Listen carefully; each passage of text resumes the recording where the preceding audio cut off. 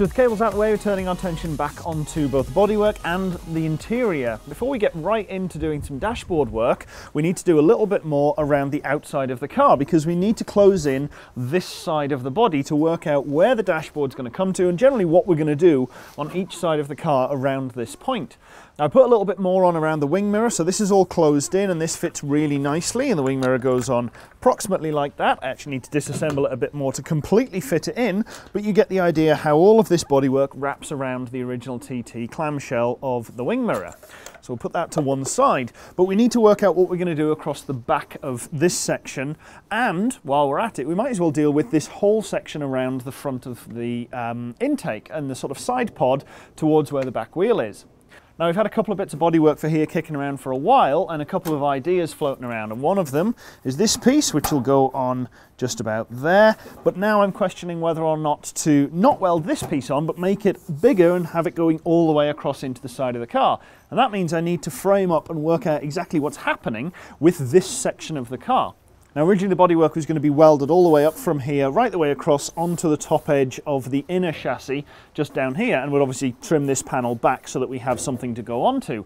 And I thought, actually, that might not be the best option. Maybe there is the possibility to have this opening so there's a little bit extra storage, and it makes life easier to get into the side pods down this way in order to store things, because it would be nice if we could have a canvas roof or something that would stow into the side of the car. So having a slightly bigger portal around here would make that an awful lot easier. So that kind of goes into having this section all done in one piece, the framework in here, and also filling in this gap across the front. Originally I was going to do something very similar to this and just fill in this gap, and it would just deal with this section in here at a later date. But actually now I don't think that's the right way to go. So we've got a couple of these ready. These are just going to get welded in across there, and that will finish in the rest of this section of the car, leading in towards the inner chassis. And obviously we've trimmed a little bit away so that we're not welding onto the alley sheet. That wouldn't work.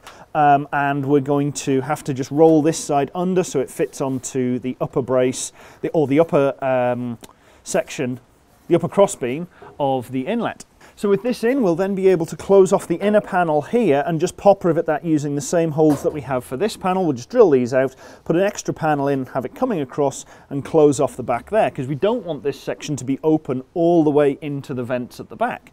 I don't think that would be particularly good, and we need to close it off somehow. So a nice little 2-angle panel that will come across the floor, up and into there, will be exactly what we need.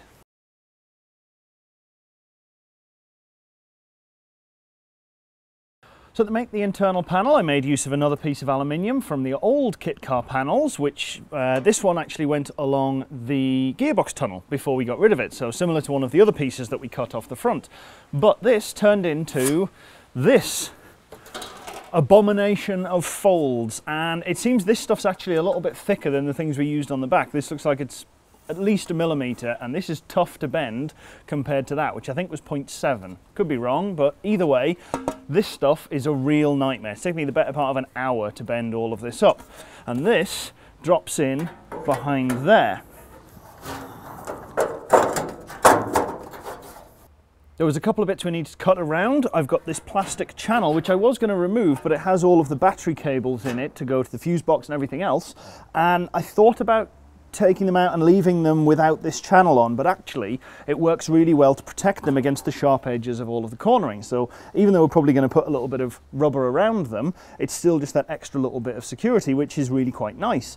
So that fits in. I'm not going to knock it all the way in, but you'll have to trust me that it does fit right up against the back, because it's a nightmare to get in and a nightmare to get out again once it's fully wedged against the back of here, up against the top and against the inside.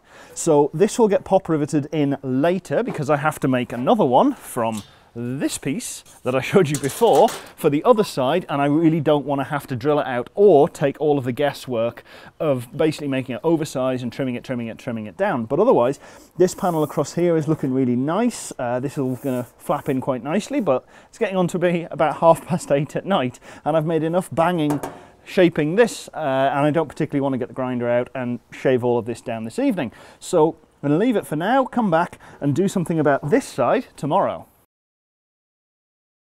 Well, excuse the top on the top of the car and the big black void in the middle. It's been raining all day today, and this is the first time I've been able to get the camera out, but I have got a little bit of work done. I managed to weld in that panel. I decided not to just make a new one and waste a bigger piece of stock. Didn't seem worthwhile when I've got two cut, so I'd be wasting both of them anyway. So that's now all welded in, and I've got another piece cut to weld on the inside edge. Now, to get the dimensions for this piece, I obviously had to finish off the spars that are going to hold it up, and that included moving the one that came horizontally parallel with the floor across onto the outside edge of this pod section, and that's just so that the access way through this panel is going to be a little bit easier. I've also added in this brace that goes from the outside of the wing all the way down onto the inside of the cab, so that now frames up the rest of this section really nicely, and I can get this panel welded on, which, if I get it the right way around, goes on like that. Now, it's a little bit tall at the top. I decided it was easier to just weld this on and then trim it to size once these pieces have been welded on, so I'm not going to make a mistake at the top here. And I've also finished off and cleaned up this whole panel at the back. And I've welded in a little drip tray just down the side here. So this is just another piece of the 0.7mm steel, same as this, welded in at an angle down there so that when the closing lid goes over the top of here, whatever falls down the back will come out of the car and not drip into the compartment inside. So I'll also have to weld another one of those down this side once this panel is on.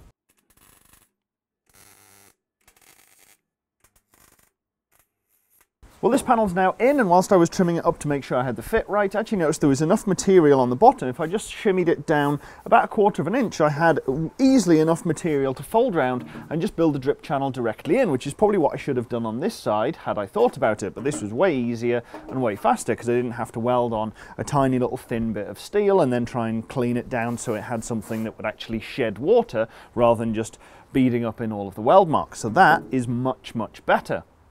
Now, with that in, this whole panel side is complete. Obviously, it needs a little bit of tapping with the hammer just to make sure that all of the ripples are out. Actually, not too many ripples in it. There's a little bit of a bow here and a little bit of a bow outwards here and a dip in there. And I actually don't mind it too much being like that, so I might just try and bring this one in a touch and leave this one out. We'll see once I get some paint on it and really check it. It's difficult to tell with all the different marks on it how it actually looks. So I'll throw some primer on there and see what it looks like. But that's also tied into the very top edge of the wing now, which is really, really satisfying to see. And with both the drip channels in, I've also been able to start making the door that will sit on the top of here.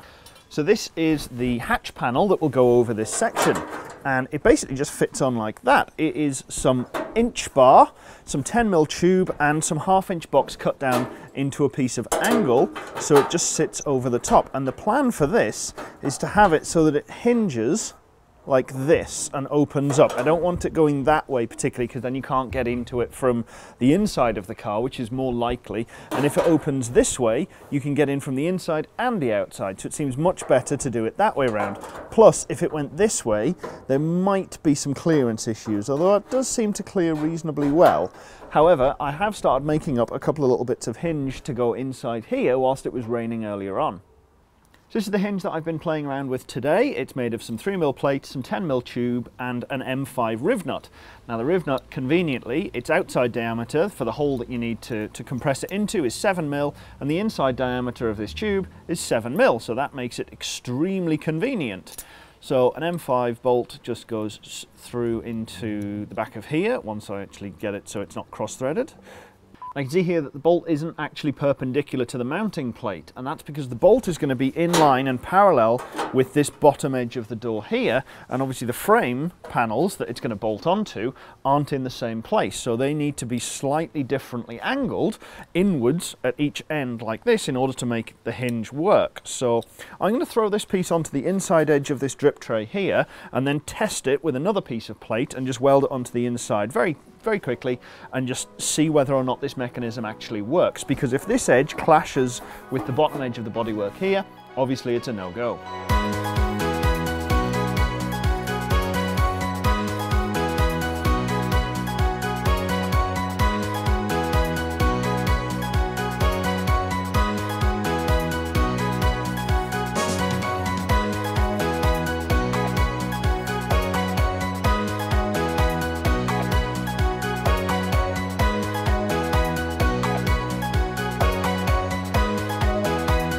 Well, the second version of that works a lot better than the first. The first I had the hinge in the wrong place, or rather I had the pivot in the wrong place, so it was immediately clashing into the bodywork, and I guess I forgot some fairly key points of what we'll call hinge theory, and basically I needed the pivot point much further below the piece that I was trying to avoid, so that when it started pivoting it came up and moved around in a much bigger arc than the piece of bodywork that I didn't want it to clash with. So now it works really nicely, and you can see here that kind of mess of steel that I've welded together. This is just an extension piece that I put in to get it to go around and give it a bit more of a throat, so it actually comes over and clears this piece of the bodywork.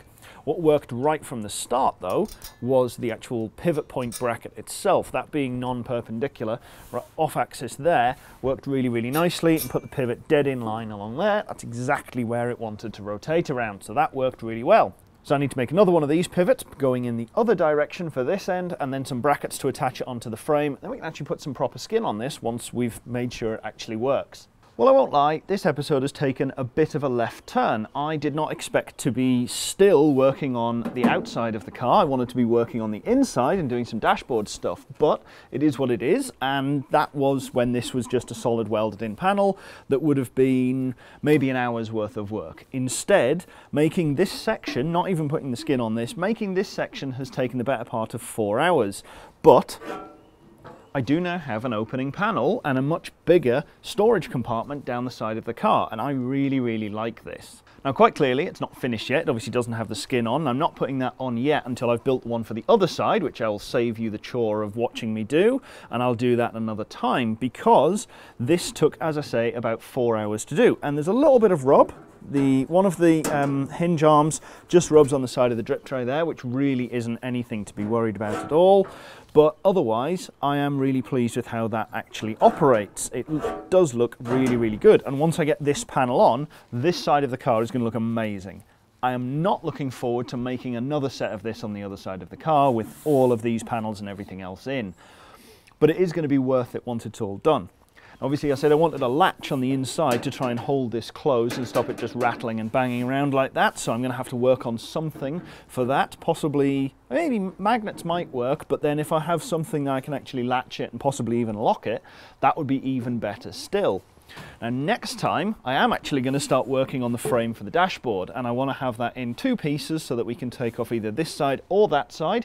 If we need to do maintenance on the blower and the heater matrix, I don't have to take all of the instrument cluster apart, so that's going to be an interesting one to do. And obviously we've got the gear stick ready to go in as soon as we get some longer cables. Check out shop.pedalbox.show where you can buy merch, including these long sleeve t-shirts, which are actually standing up quite well to all of the abuse they're getting putting this together. And if you want to support us more directly, you can go to patreon.com/pedalboxshow, where you can support us from as little as $1 a month. In the meantime, do make sure you subscribe to the channel. Thank you very much for watching, and we'll see you next